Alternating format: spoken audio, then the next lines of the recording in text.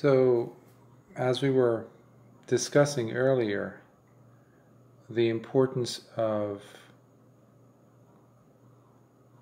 knowing the differences between the function of the Dhamma and psychotherapy, mental health, catering to one's own emotional and psychological social needs. The thing which compelled me to want to have us discuss this more in detail so that it could be put out there into the world and hopefully be useful is because of what I have been noticing in my own work with individuals, and specifically with students of meditation. And what I mean by that is oftentimes individuals have come with some issues, mental health issues and emotional issues, not just to me, but within religious circles. I've read about them, I've seen them, I've heard about them, I've heard from other teachers, etc. And most importantly, I've come across students of who were the students of one or other teacher or within a certain tradition, and they didn't like it, this and that, and there's a lot of blame, this and that, tossed. And then you get to speak with the individual and you get to see the kind of relationships they have held or are in at that moment. And then, obviously, the behavioral factors in their interactions with you. And a lot can be seen and observed. And I myself am both a Buddhist monk as well as, before then, a clinical psychotherapist trained in mental health, where I've seen thousands of cases, worked with individuals and families and couples and children and all the way up to elderly patients. So that gives you a very good understanding because you're working in a clinical setting. And now when you come to, let's say, in the capacity of working as a religious or a spiritual teacher, some people have, different positions on between these two words, so I don't care about. For me, it's they say the same thing in a sense, religion and spirituality. So I'm not going to delve into that here. But essentially, I would be, or I am oftentimes seeing individuals who come with the purest and good intention of learning a meditation technique so that they can improve the quality of their life and reduce suffering. Perfect, beautiful. That's why we're here. That's why the Buddha taught the Dhamma. However, what they have come and what they have brought to the table, as it were, is too much, or the techniques to be provided to them by this teacher, in this case, let's say myself, to them would be insufficient. What I mean by that, it's not like the Dhamma is not equipped. It doesn't have the tools of healing. It doesn't have the techniques or the interventions. I think it has all the interventions you could expect. In fact, most of Western psychotherapy and psychology, they're still trying to catch up. And Lord Buddha taught it 2,600 years ago. And let's not forget, he was the very first in documented history who identified two kinds of diseases. One he called it physical disease, and the other one called it mental disease, mental illness. So this is not putting that into question. However, what I do want to speak on more is the stigma that today is found within the individual. Within the individual, suffering from that, from that symptom, or usually symptoms, plural. And the way they stigmatize themselves is they deny themselves the truth which is, I need serious help. I need to speak to someone. And no amount of me sitting in meditation or going off on to retreats is really going to address the problem. Because I might go to a daily, even if I'm lucky enough to go to a daily interview with a bona fide teacher, serious meditation practitioner type of a teacher, who knows the suttas, who knows the teachings of Lord Buddha, still I would have so much more on my plate to deal with than what the Dhamma would be providing me. Because first of all, I have, the person in question would be denying themselves the right tools, the right modes of assistance. The teacher there, the Buddhist monk, is not working in the capacity of a therapist. Let's get that straight. So it is no, it's not a too strange of or abnormal situation, shall we say, for a student to require to be seen by a therapist in addition to their meditation practice. So most people who have these issues, and majority of them want to avoid going to see a therapist.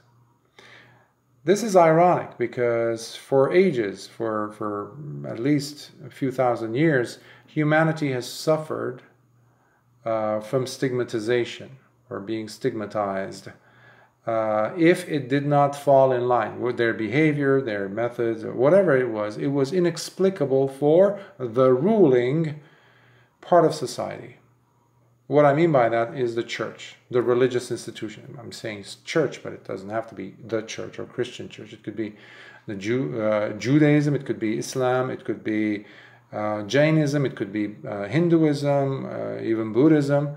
So any religious hierarchy or the power source, the powerhouse within a society that would dictate what a person needs, basically, essentially. And if the person, let's say, let's take the example of a person going to confession in church. And if the person is doing their prayers, doing their donations, doing whatever the priest tells them to, and they're still suffering, they're still struggling, they're having depression, they're having this, anxiety, this and that. So the church, or the religious, again, it doesn't have to be a particular religious tradition, it would dictate this to be something unlawful. What I mean by unlawful, ungodly, meaning non-divine, meaning something that is on the outskirts of what the church has dominion over, meaning the devil land, meaning something that is not holy, something that's very bad.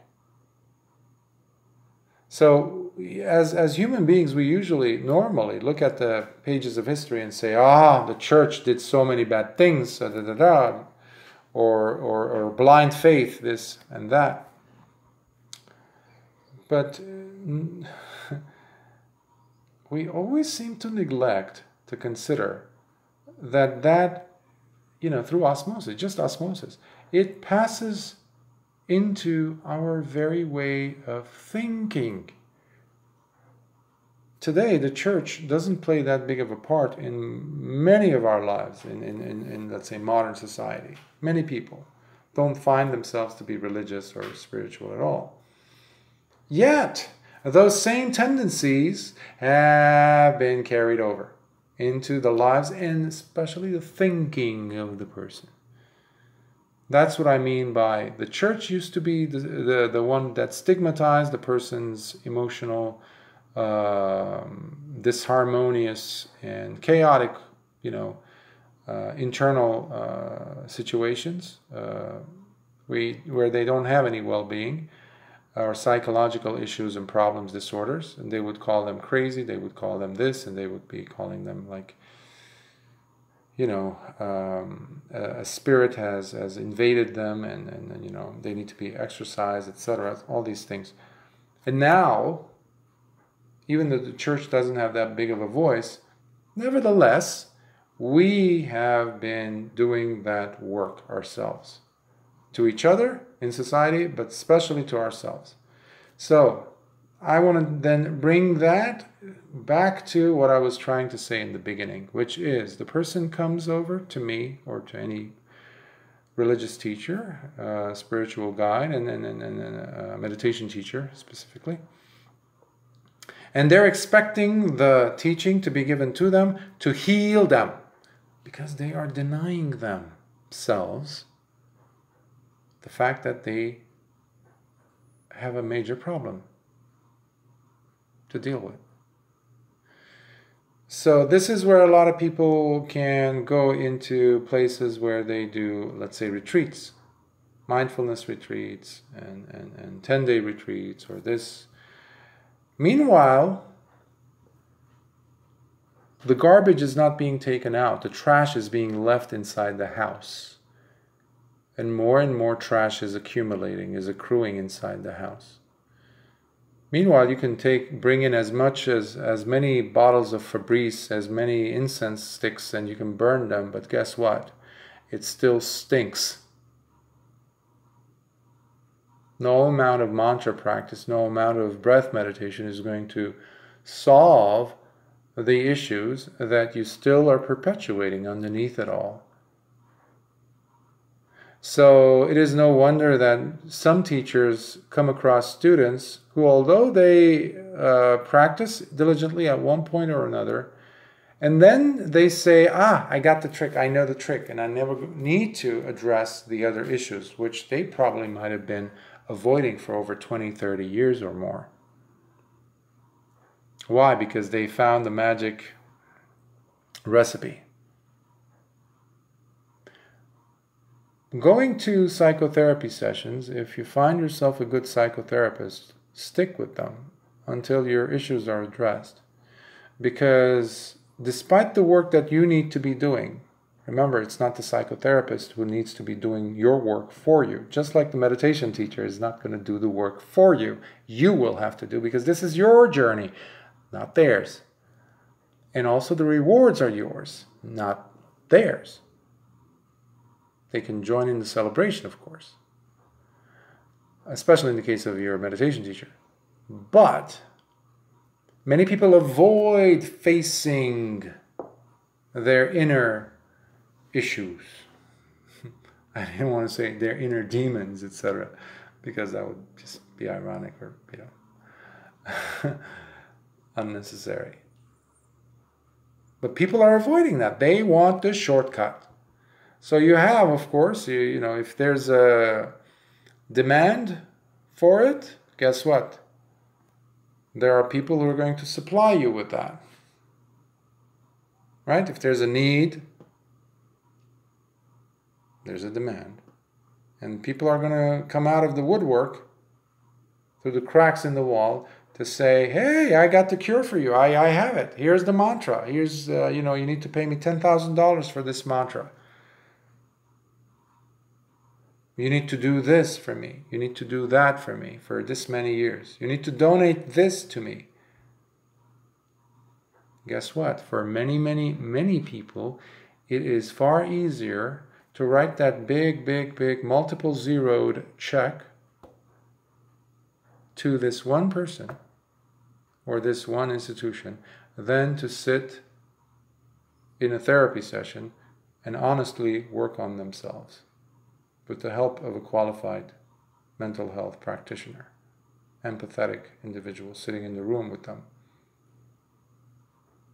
So you take that and you bring it into the modern world, 21st century, and especially with so much availability of, in the case of Buddhism, suttas, this and that, and teachers, all kinds of teachers, many of them, there are so many who would like to be entertainers as well, to gain more and more of a following. Unfortunately, there's also the tendency that some teachers will overlook the need for the person, the student, to go and seek proper mental health. So this is crucial for that meditation teacher in this case, or religious guide, whatever you want to call it, to understand their role, and then to also consider that there is a clear boundary between themselves, their role, and the role of a clinically trained individual to deal with issues of emotions, mental health, etc. Now, many students will not like this. They will not like this. And because that's tantamount to the teacher saying you're crazy in their mind. Remember the stigma part? We're very quick in saying to someone, oh, go and see a therapist. But when it comes to themselves, hey, I'm okay, I'm doing meditation. Yeah, but every time you do an interview and the teacher says something that you don't like, you're about to take a baseball bat and hit him with it. Or the internal dialogue moves from, oh, I love this teacher, I love this teacher, I love you teacher, I love you teacher. Guess what happens after he says or doesn't say to you what you expected him to say? All of a sudden there's resentment, hatred, and anger, what we call dosa. The three defilements. It's the second one. The first one is lust or greed. And the third one is delusion. So all these are taking part in the mind. But when we're dealing with psychological disorders, mental health issues, usually they go far too deep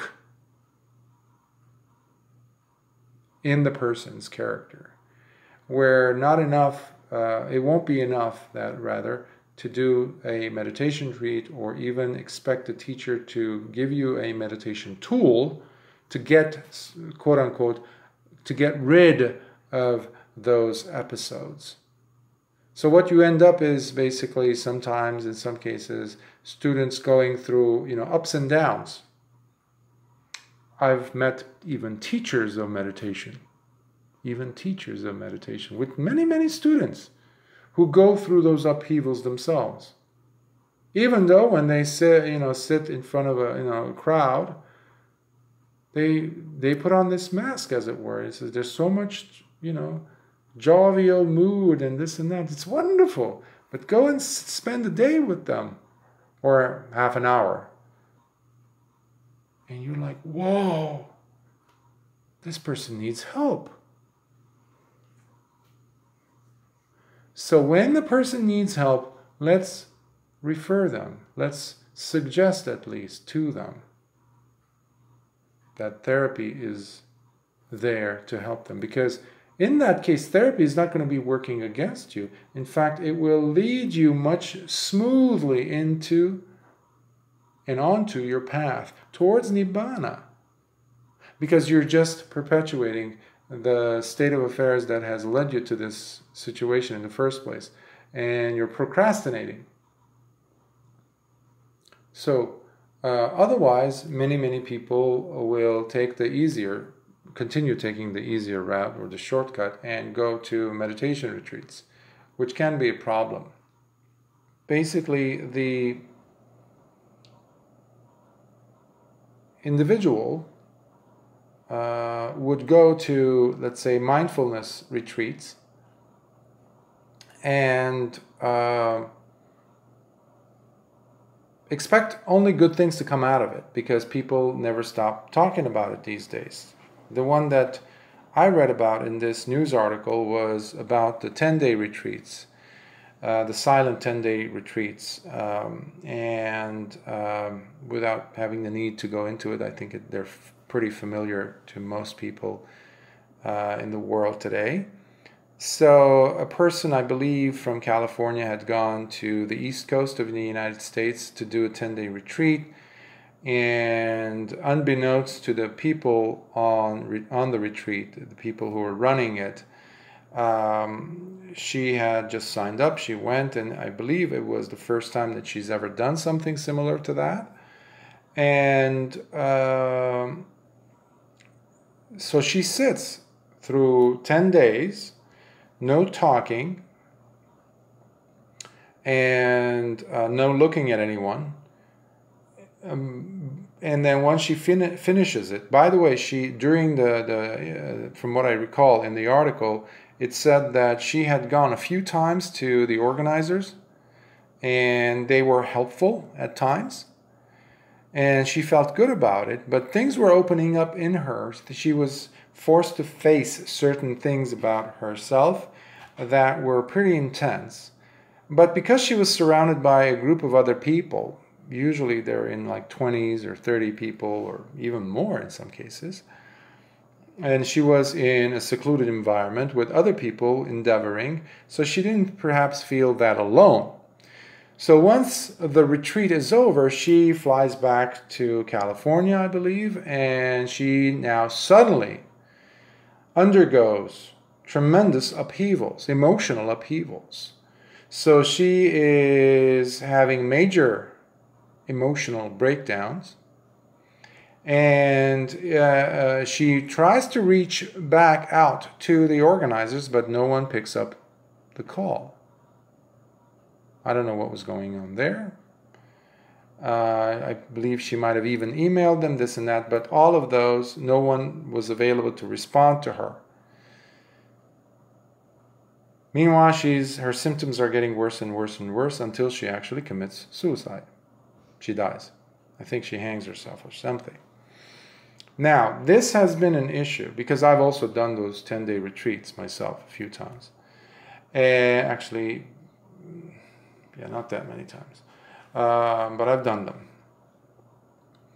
And I would see individuals who would come in without having had proper screening. Now I think they have added, some of these places have added on the application, hey, do you suffer from any mental psychotic breakdowns? Are you taking any mental health, mental psychiatric medications, etc.? Which is at least something to notify the organizers what to look forward to, in a sense, you know, at least to be prepared, or refer them out to something less severe. So this is a problem, because this individual most probably came to this center because everyone is doing it. That's what it looks like. Everyone today wants to do the 10-day retreats. So she also wants to put an end to her suffering because she's done this, she's done that, she's on psychiatric meds, this and that. So this is a dangerous territory. A religious institution cannot afford to play both parts anymore. Those days of faith are long gone. They never fulfilled humanity's needs for mental health. Back in those days, they will not do it in the future, and definitely they can't do it today. Yes, going and speaking with a religious person, or like in the form of confessions, things like that, they can be helpful. But they're not giving you any particular cure or healing methodology because they're not trained. And if they are, they're very limited in their understanding. Unless the person has actual training. I won't say any, I can't say anything about that because exceptions are there. But even that, there needs to be a separation between the roles. If anything, for the patient, for the person, the student. To allow them to own up to what they need to do. The religion is not going to come and help the person. I have individuals who come to me and say, oh, Bhante, I do mantra, I do mudras, I do this, I do that, so I need, I'm doing my work on the side, so how come I still have this? How come I still am dealing with this? Maybe they have an issue with sexuality, with certain issues growing up. Well, meditation is not going to give them all the cure that they need. Not want, need. So sometimes the teacher is going to end up being an enemy, even in the minds of these individuals, because boundaries are being set, and they don't like boundaries. Because hey, come on, what is happening here? Because we were buddies, we were this, we were that. You were helping me. Yeah, but I was helping you in the capacity of a teacher. You need more serious help that I cannot provide. You need a specialist in that. Just like if a person has some esophageal disease or some cancer, you need to go and see an oncologist or internal medicine doctor, at the very least. You need to go and see a physician. You know, if your computer is having a problem, you take it to a specialist. You don't take it to church. You don't bring it to Bhante. Even if Bhante is trained in, let's say, in computer repair, that's not his role. So we need to respect the boundaries of what is to be expected from the church. Again, the church is just an example here for any religious facility, center, etc., where in the majority of the case it's faith-based and beliefs are there, etc. Again, this is not a criticism of anyone. It's just to help us delineate the proper roles of what a religious teacher is supposed to be doing. We're not supposed to be doing both things, therapy and let's say in my case, a meditation instruction or teaching of the Dhamma, the suttas. Let's face it, there are some people where meditation is not going to be helpful that much. Yes, I just did that, say that, as a Buddhist monk. You probably never heard this being spoken like this, but yes, meditation is not for anyone. Just anyone, that is. And what I mean by that is there's other requirements that need to be fulfilled.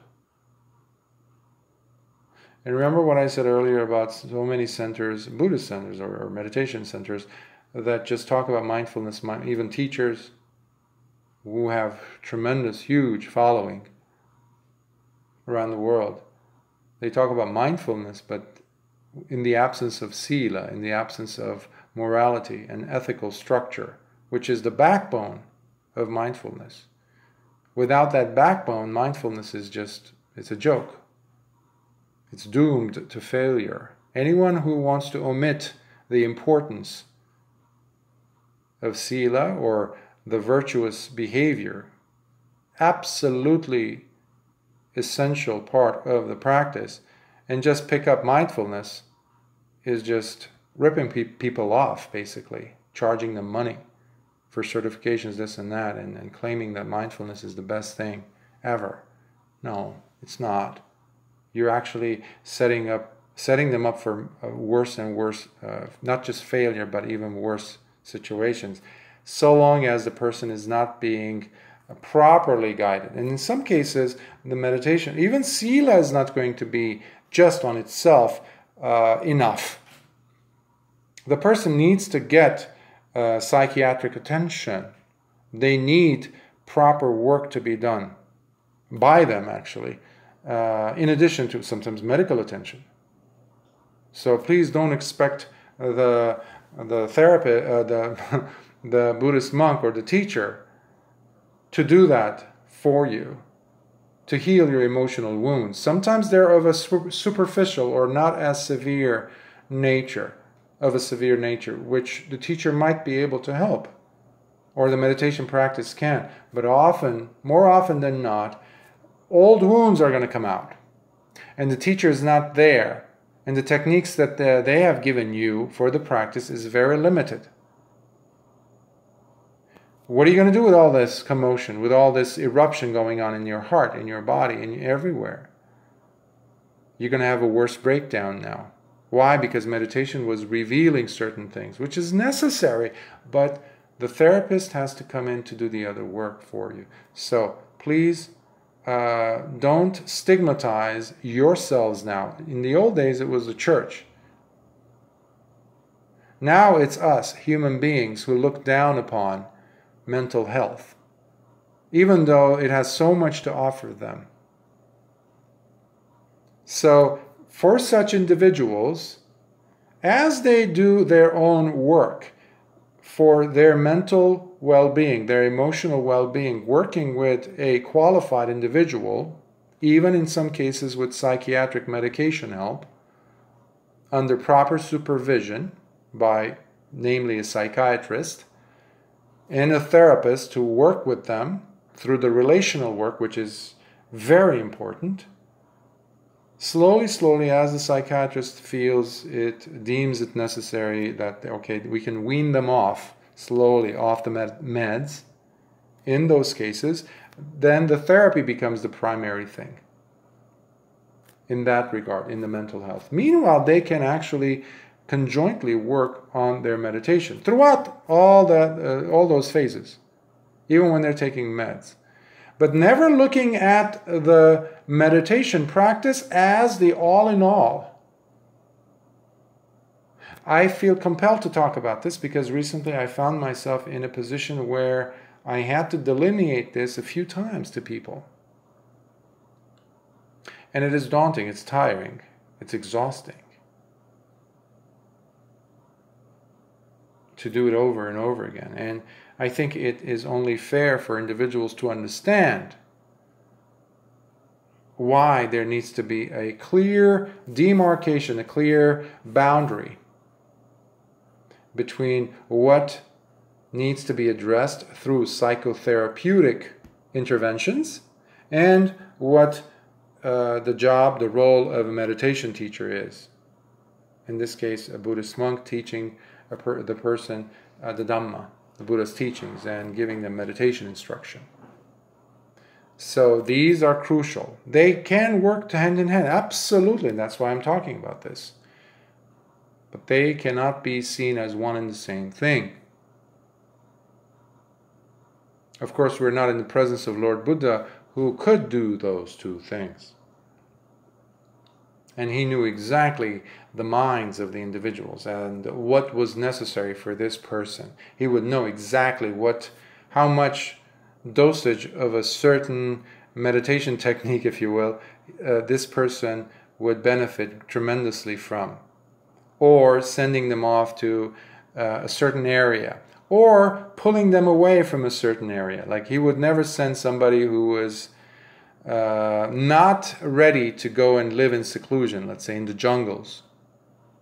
He would not approve of having this person go. Or sit out in the open next to a lake. If he saw the person not being ready for he was just an amazing, amazing teacher. He never, ever did anything that endangered a student's life. In fact, he did the opposite. He always pulled them back, including when students would, sometimes there's examples of this, a student was insisting to go and meditate in a certain area. And Lord Buddha, his number of times that he would say the same thing is 3. He wouldn't say it more than 3 times. And if the person still insisted on doing it after the 3rd time, he was like, the Buddha was just like, okay, washes his hands from that. And one particular example, a monk says, oh, I feel so like this place looks so perfect for me, the mango grove, this and that. Oh, Bhante, let me go and meditate here. Lord Buddha says, no, come, now is not the time. No, Bhante, it's perfect, look at this, it's like the water, the lotuses, this and that, it's perfect, I mean, come on, it's picture perfect, I'm going to attain arahantship here, this and that. And imagine, the person standing to him is Lord Buddha, the greatest teacher ever, and he is advising him not to. And he disobeys. after the third time. And the Buddha says, okay, you then do what you want to do. And he goes, and he has a horrific, terrible sit. He comes back frazzled, restless, anxious, nothing to do with the person that he was prior to leaving earlier. And he says, that was the most horrible sit I ever had, this and that. And Buddha smiles and says, didn't I tell you? So he knew the right conditions, the causes. And appropriately he would delegate. He would, if you will, prescribe the right meditation. Of course, in those days, they didn't have a specific mental health practitioner. But we do now. In the Dark Ages, Middle Ages, we didn't have those. But we do now. So let's use that today. Especially because there's so much, virtual meetings that people can do from anywhere in the world. So that's a great thing. So I hope this talk helps in helping people understand better the separation between what a religious practice denotes, means, and what therapy is supposed to do and help a person with. It is not supposed to compensate what mental health practice and adhering to healthy interventions would do to the person's well-being. They're both necessary. So I will stop here.